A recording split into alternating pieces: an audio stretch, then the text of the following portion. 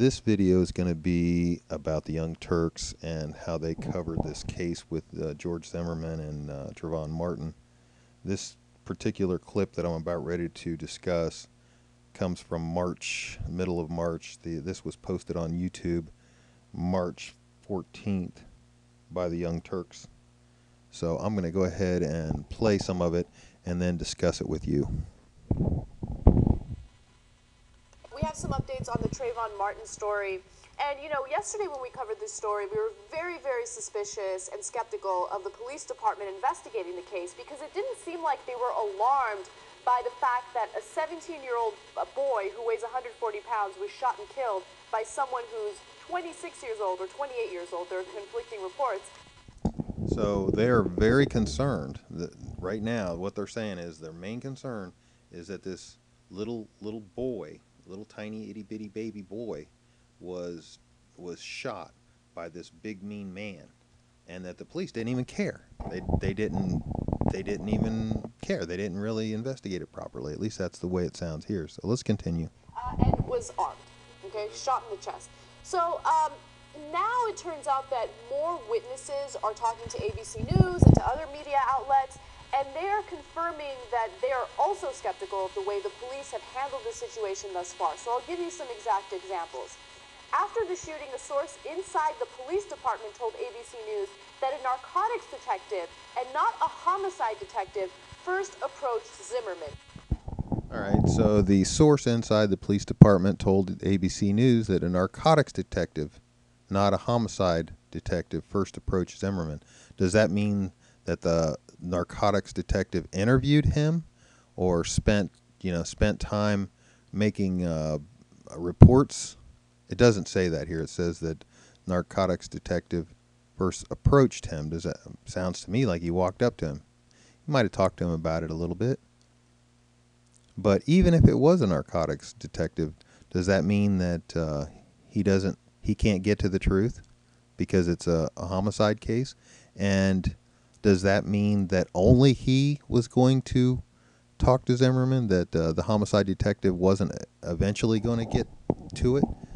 We don't have any of that information, and I don't think they do either. I think this was, their approach to attacking George. So let's listen. Okay, now, if you just have that, you might say, hey, you're nitpicking, so the wrong detective showed up. That isn't the main problem. The main problem is what they did when they did show up. Now, look at the assumptions when they go in. Assumption is, white guy's right, who had the gun.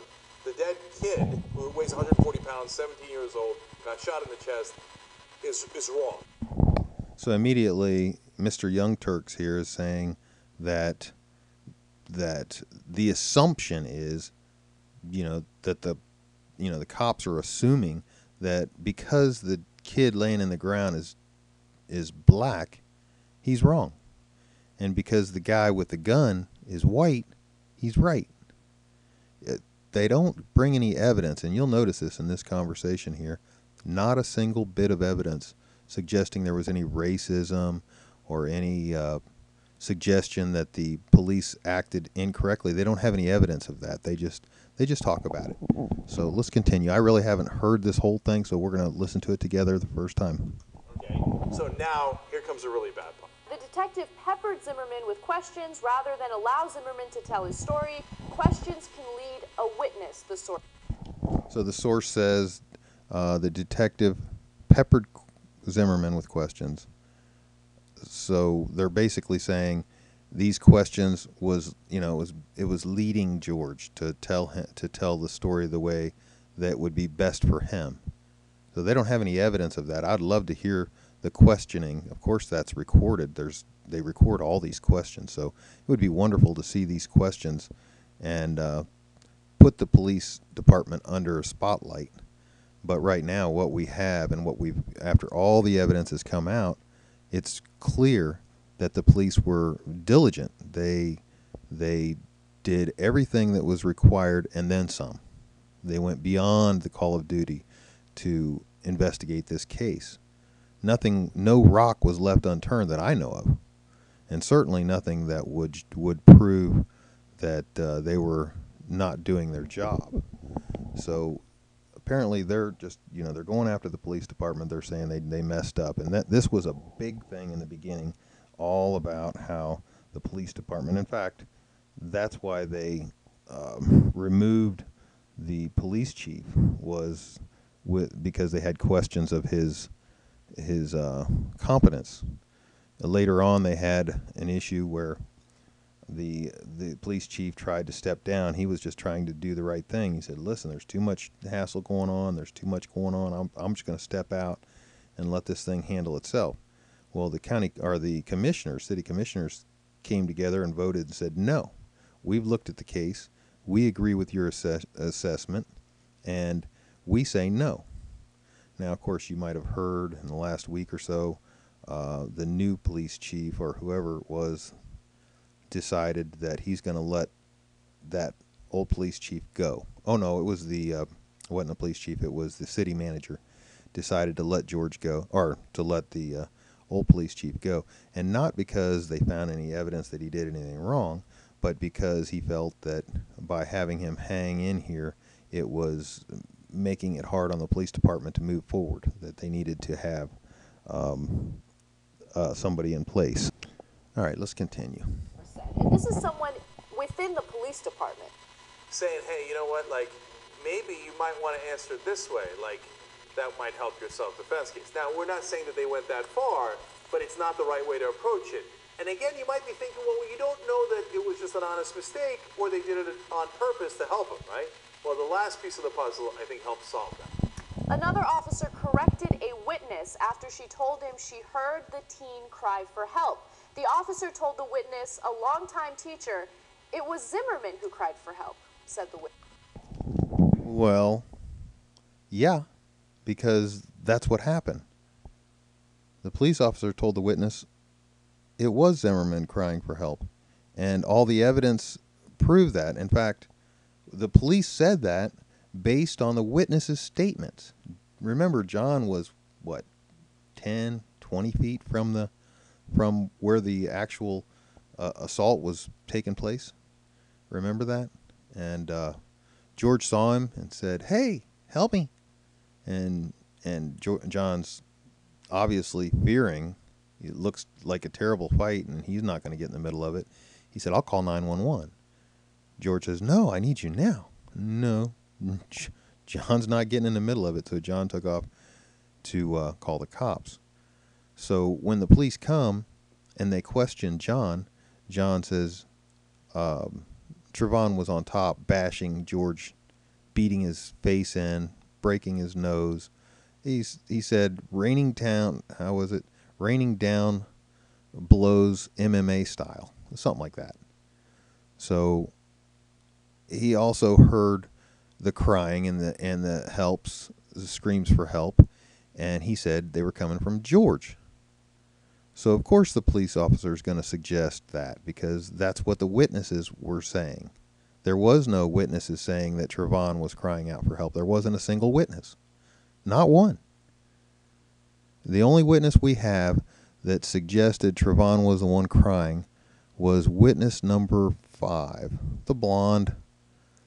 And I made a video about her. If you go to my videos, just click on the little button above the video here that says videos and my videos, and scroll down to the one, you'll see the picture of her, and watch me tear apart her testimony. So she's the only one, and she's she's completely out of control. So let's go on. That's it. There it is. And to me, that was exactly indicative of what's wrong with the police in this entire investigation. They come in, they're like, okay, the white guy who shot the poor kid, well, he must be to have a squeaky clean record. And who cried for help? Oh, the witness is telling me the kid cried for help before he got shot. Because Zimmerman's whole defense is, I was under attack. Now, he's the one that called 911. 911 told him, do not pursue him. And by the way, we don't even know if he's suspicious. Zimmerman made up that he was suspicious. Turns out, of course, he wasn't suspicious. The only reason Zimmerman thought that, apparently, is because he's black. Right? He wasn't armed. He had Skittles in his pocket. Nothing wrong. He was going to his dad's place.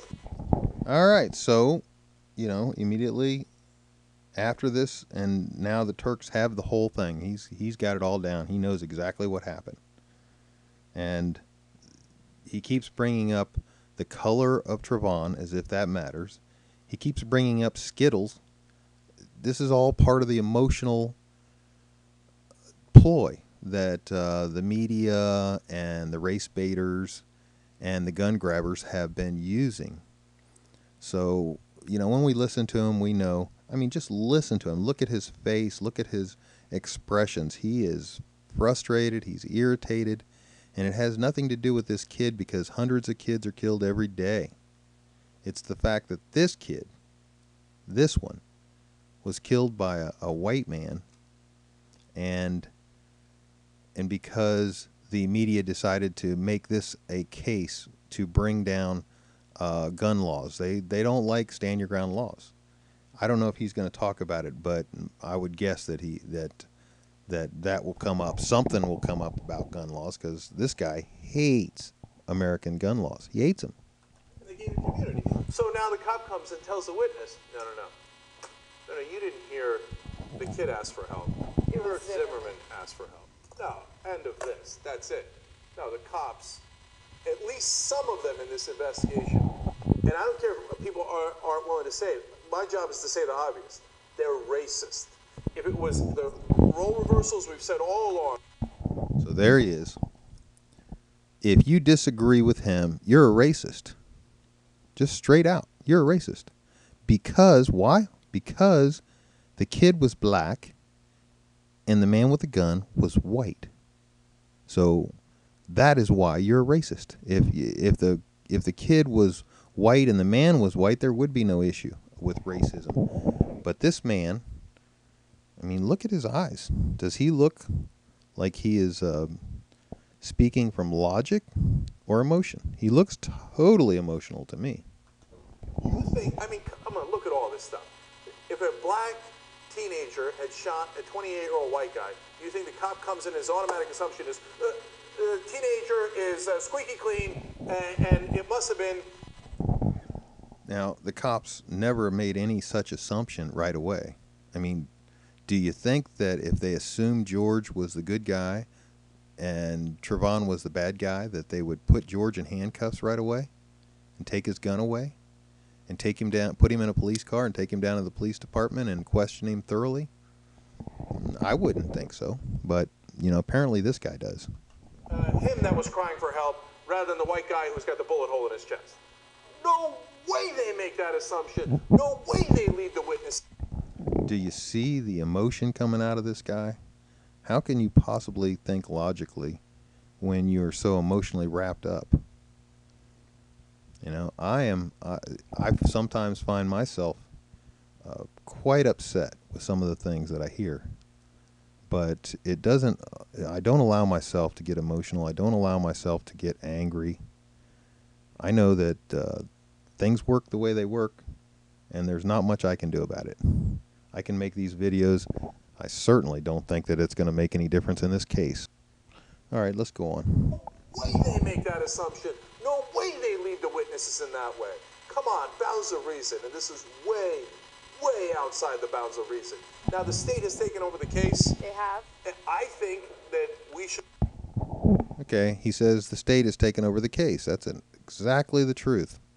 The DA's office, after getting all the evidence from the police department, and after doing their personal investigation, their private investigation that they normally do, because remember, the DA's office is the one that makes a decision on whether a case goes forward or not, because the DA is the one that has to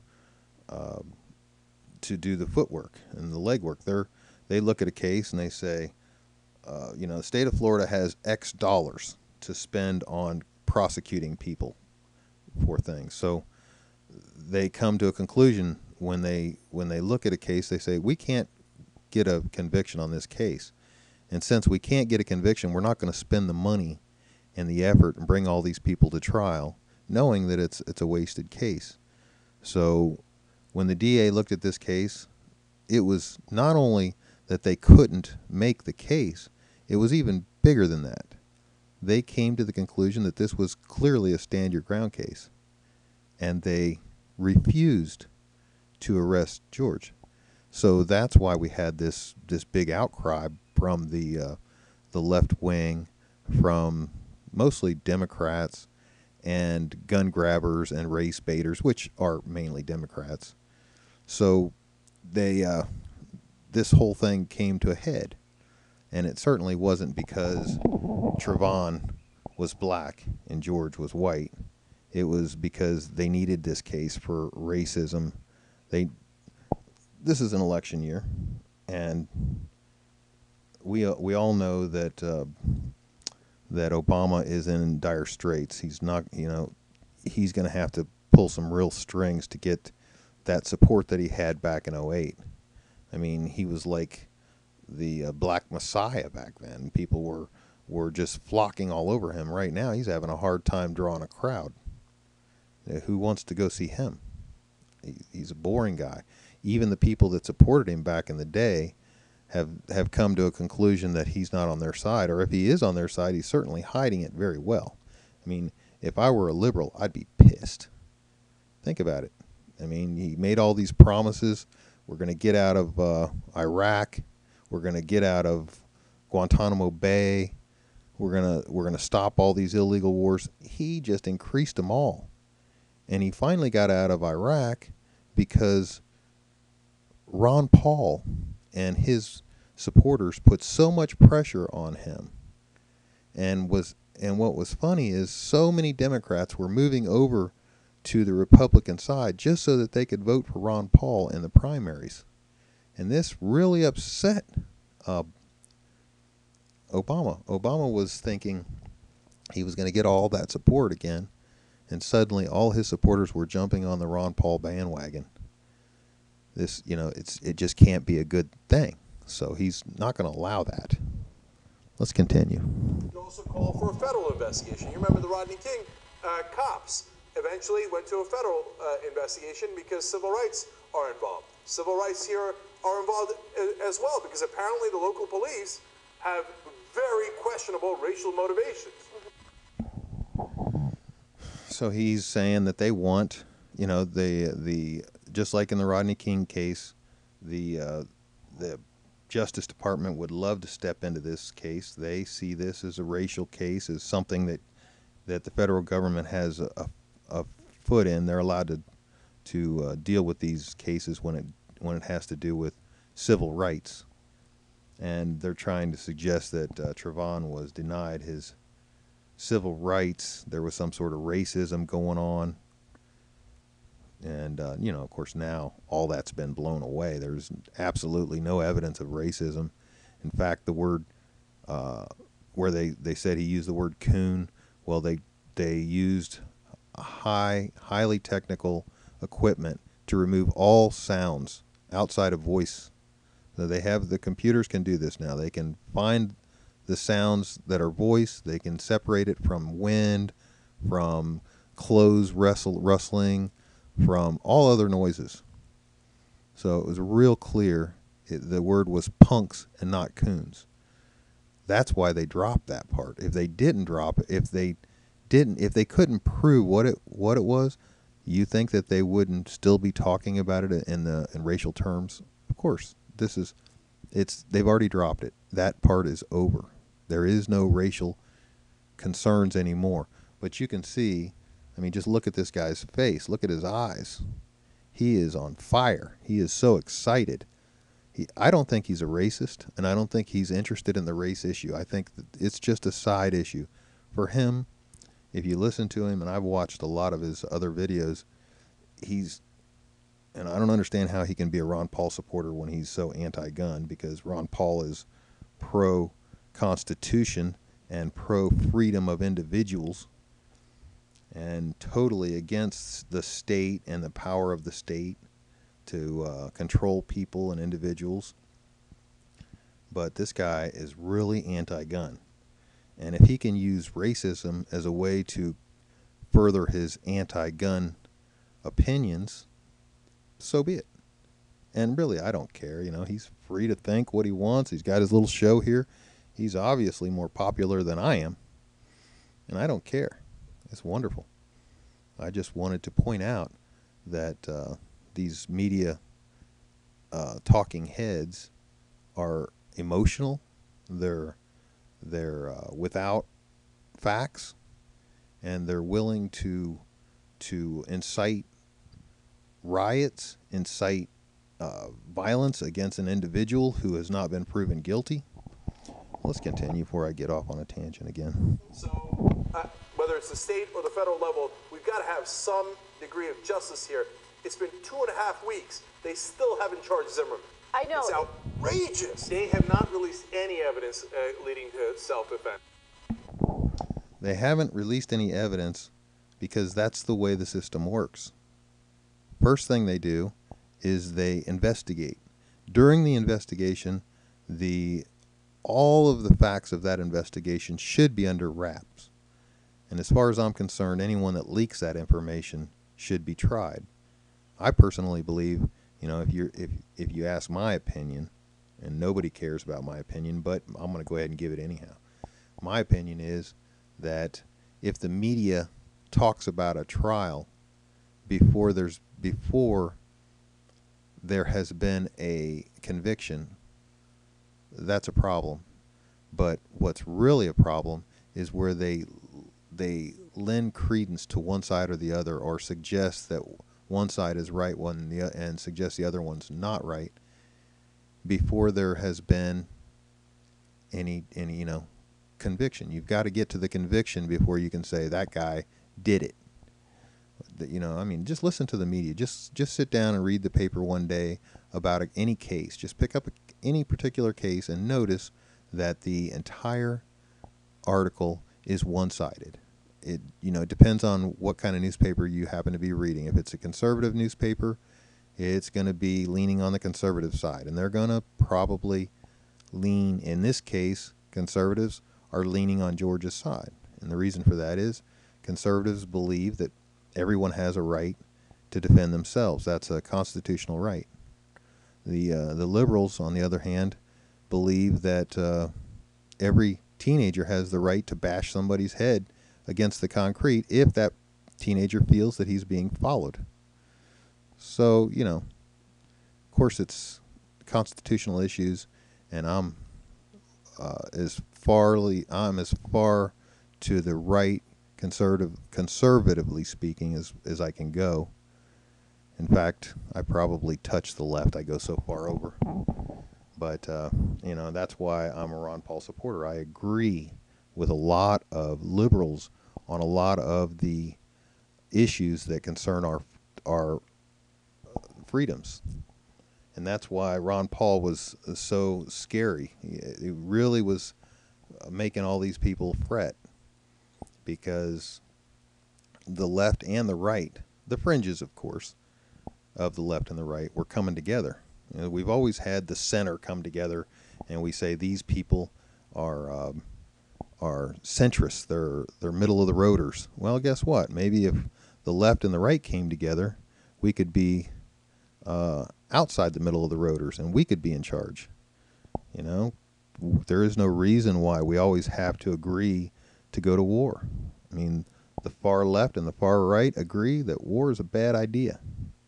And using war for the reasons we use it today, bad idea.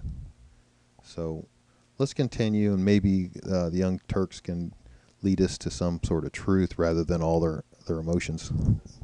In fact, the police chief has said over and over again, not that he has evidence of self-defense earlier, he said, we just don't have any evidence to say that it's not self-defense. And by the way, when black people shoot white people in this country, the cops always assume that they're innocent and say, well, we don't have any evidence that it wasn't self-defense, so probably the black guy was right in shooting the white guy and killing him. That's always what happens in this country, right? That's always the assumption. So many incredibly questionable assumptions.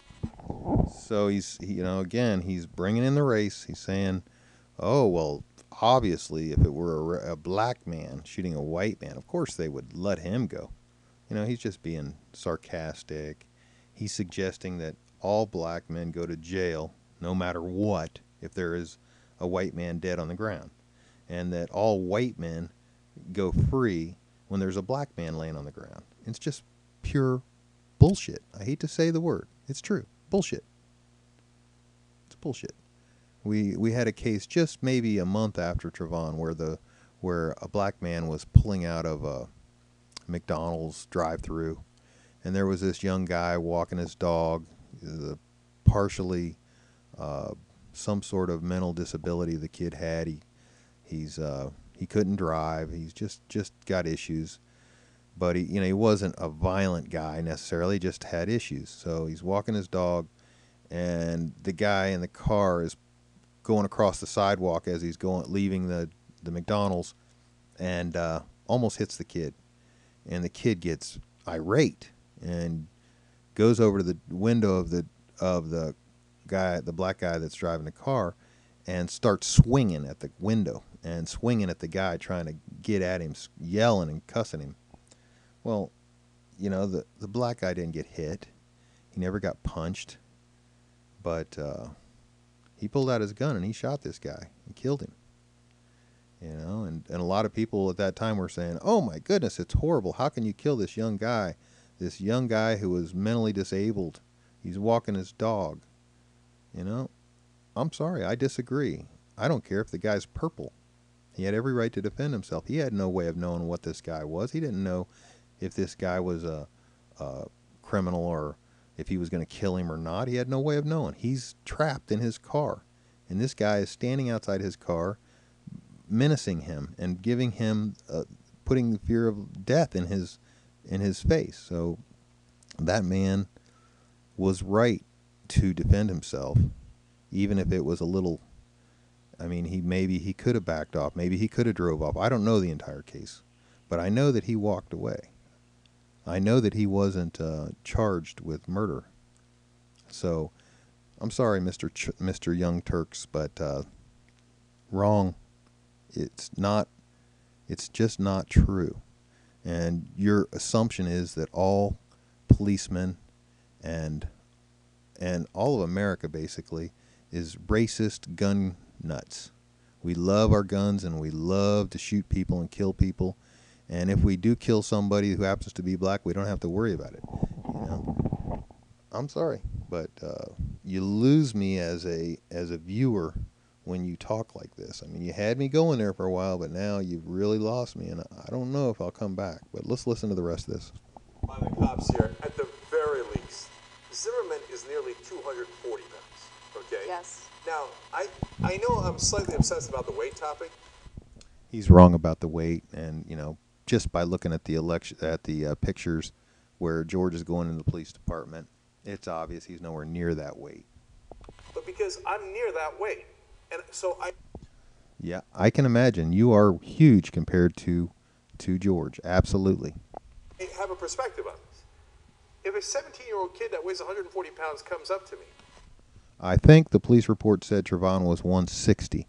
But regardless, if you've got a 140-pound or a 160-pound guy on top of you, it really doesn't matter how heavy you are. The weight that you have is actually being used against you. If you're on your back and you weigh 300 pounds, 500 pounds, getting up is a bitch. So don't tell me that it's an advantage to be heavy. It's not. A young guy, a young, nimble, tall, thin guy can work his way around a big guy and beat the crap out of him. And I've seen it happen at least a dozen times in my childhood as I was growing up. Tall, lanky guys beat the crap out of big, fat guys all the time. It happens. So, why don't you do a little search on YouTube, Mr. Young Turks, and take a look at some of the fights that go on. I mean, I've seen little guys, little tiny guys in school. There was one video of this little kid. He's probably maybe 12, 13 years old. And this 15-year-old that's probably twice his weight is just giving him a hard time. He goes off and he beats the crap out of that big kid. So, and there are at least a dozen videos here that you can find like that. it is inconceivable that kid is a threat. In-frickin-conceivable. Unless he's the most amazing jiu-jitsu master of all time, okay? All you gotta do is push him down, right? Ha! Ha! I dare you to try that with one of these kids that have been doing MMA fighting for a while. I dare you. I don't care that you're 240 pounds. I can guarantee you that I could take a kid that was Trayvon's size and he'd beat the living shit right out of you. Right out of you. And not only that, if he's got your head on the concrete, you're dead if he wants you to be dead. If he makes the decision that you're dying tonight and he's got your head on the concrete, night-night. Night-night. You have a 100-pound advantage on him. This bitch Zimmerman, okay, sees the black kid and thinks, Did he call Mr. Zimmerman a bitch? Is that emotional? Well, I'll let you decide for yourself.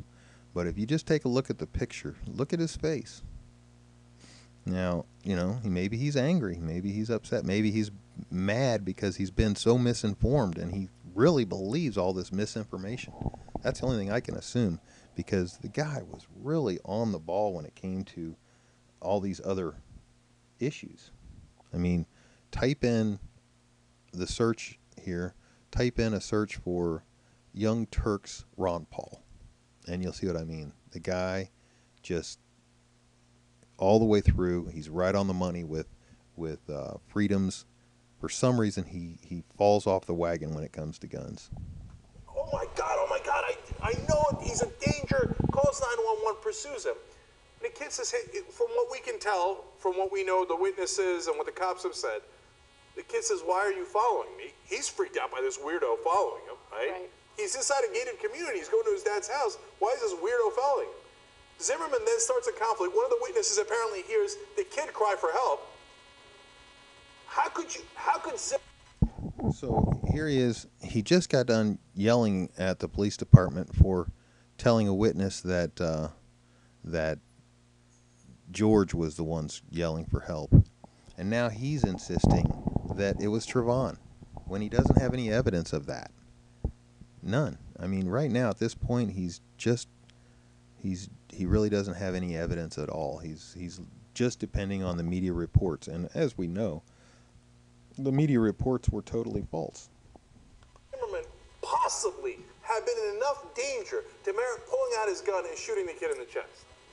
I mean, maybe at the point when he was about ready to pass out because his head was getting cracked on the concrete, or maybe it was when the blood was filling up his eyes and he couldn't breathe out of his nose anymore because of the broken nose, and maybe it was because Trayvon was putting his hand over his mouth and nose and he couldn't breathe for that reason.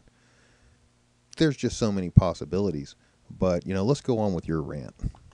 even if that scenario were true, which it isn't remotely true, it isn't even 1% true, he would have to be the world's biggest bitch that he was getting his ass absolutely obliterated by a kid who was 10 years his junior and 100 pounds lighter than him. And yeah, well, Mr. Turk, look at that face. Oh, my goodness. Anyway, 10 years younger is not a negative thing. That's a positive thing. We really pretty much peak out at around 18 years old. That's when we're at our maximum strength.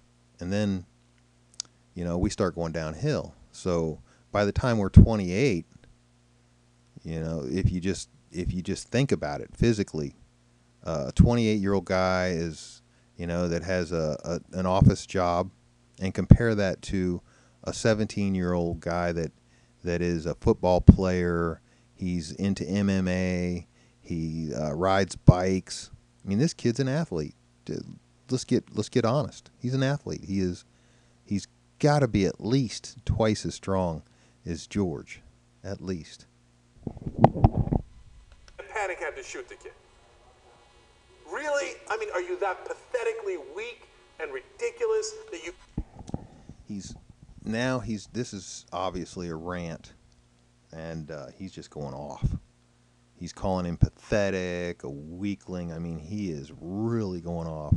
And again, he has no evidence of the case. He's just blasting away. So, my personal opinion is it's all about guns. And if you go search all of his videos that have to do with Trayvon Martin, and start with the first and go all the way through. And my guess is you'll find him talking about guns and race more than he does about any other thing. Go aggressively after a kid, he beats your ass so bad that you feel you got to shoot him. And that's the best case scenario, but that's not what happened. This guy's malicious through and through. Even if So now he says George is malicious through and through. Does he even know what the word means? He's telling us that George is malicious, and of course we know malicious means completely with evil intent. That he was planning on doing something really evil. That was his plan. So all this stuff that happened, it was all part of his evil plan. Let's continue. Kid was attacking him, you cannot use lethal force in self-defense. Look, it has to be proportional self-defense. If I try to push you, if I push you or slap you, you can't pull out a gun and shoot me. If I pull out a gun first, you can. But that's not what happened. He didn't have a gun. He had Skittles and tea. So of course he's got people to agree with him on his show. And I'm looking at this Oriental guy and I'm saying, you know what? I would bet that you're agreeing with him because you're getting paid. Most Oriental people are on George Zimmerman's side because they're logical. They don't usually let emotions get in their way and cloud their view. And when you listen to the people who support Trayvon Martin, they're highly emotional. They're angry, they're distraught, they're frustrated, all the things that are signs of emotion. They're not thinking clearly. They haven't sat down with all the facts and poured over them and listened to all the witnesses. And as a honest person, whenever you go over these things, like when I'm going over a witness and I'm listening to them, in my mind, I'm really trying to be as fair as possible for that person, for that witness. Every time they say something and it jumps in my head and I immediately want to attack their opinion, I immediately try to put myself in their shoes and say, what were they seeing? How were they feeling at the time? What was going on? How was it? And I did that with witness number 5. I tried to picture myself in her shoes, what she was going through, how she felt. And I just, at the end, I had to come to the conclusion that she was wrong, and that she was adding and changing things to go along with her belief. And that's what I said in the video. But let me go on. This thing's almost done, and I'm getting really long with this video. What he's saying is very true, and it makes the police position on this completely and utterly untenable. Because if you get pushed by someone, you're not allowed to shoot them in the head. Right. That is not self-defense. Self-defense has to be proportional. Exactly right, Mr. Turk, and I'm so glad that you brought that up. I don't have a lot of time to continue making this video because I don't want to upset the Flexican with my long videos. But I did want to say that he's exactly right. George cannot use lethal force when lethal force is not being used against him. In other words, if someone comes up to you and smacks you across your cheek and calls you an asshole and turns around and walks away, you're not allowed to pull out your gun and shoot him in the back.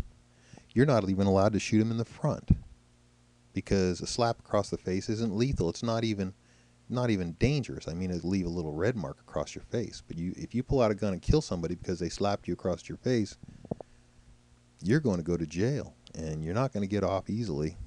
It's going to be some sort of a murder charge, or at the very minimum, a manslaughter charge. But in this case, that isn't what happened. George didn't get slapped. George was in fear for his life. And we know now by the lie detector test that he truly was, at least in his mind, in fear for his life. So when somebody has you on the ground and you can't get away, that's a very fearful thing. But it's even more of a fearful thing when that person has told you you're going to die tonight. And when that person has banged your head on the concrete with such force that you felt your head was going to explode. When that person punched you so hard you thought he had something in his hands that was like bricks. You know, clearly George was in fear for his life. I can't assume that the young Turks knew at this point, because of course this was like 2 weeks after the shooting, all this evidence. We've got a ton more. So I would like to assume that they didn't know all this stuff and go ahead and give them a pass. But if you listen to their newer videos, they're still on the same track. Maybe they just refuse to give up because they don't want to be caught being wrong. That happens. But I don't think so. I really believe that this man is hell-bent on changing gun laws and believes that America is a racist country.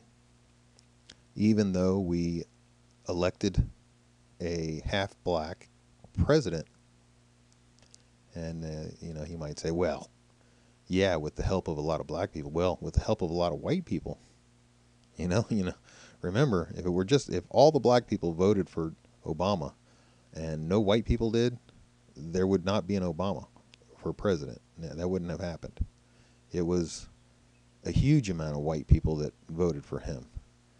Under false pretenses, he lied to get elected. But let's continue so I don't move on to that another topic.